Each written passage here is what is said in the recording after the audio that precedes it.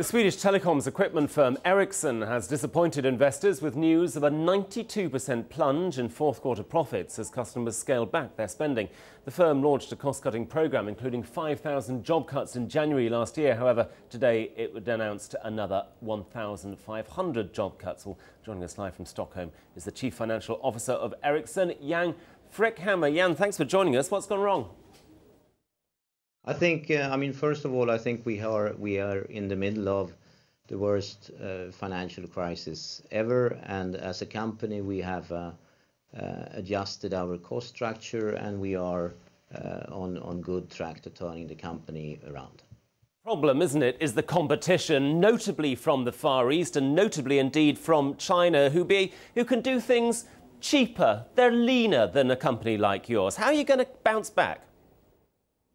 I think, the telecom industry has always been very competitive, and it continues to be very competitive. And I think we have a very strong market position, very good customer base, very strong employees, and a very, very strong services organization. And the combination of that with technology leadership is a strong base to compete from. You have been going through a period of reconstruction. To what extent has that hit the bottom line today? I think, so first of all, if you look at our income statement, excluding the restructuring efforts we have and excluding the losses that we have incurred from our joint venture companies, I think you can see an adjusted result that is actually quite okay given the current economic situation. And is it, when you talk about the current economic situation, you're not a particularly customer-focused and customer-facing company? Is this more like delayed reaction from the crisis that people were going through mainly last year?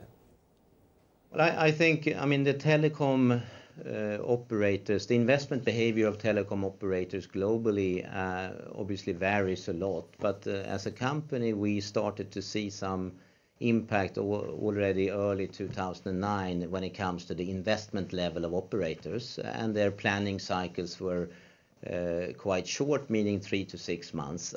During the second half of the year, this has accelerated somewhat. The same trend as third quarter we see now in fourth quarter, and yes, now as a company we see some impacts on our top line with regards to lowering investments.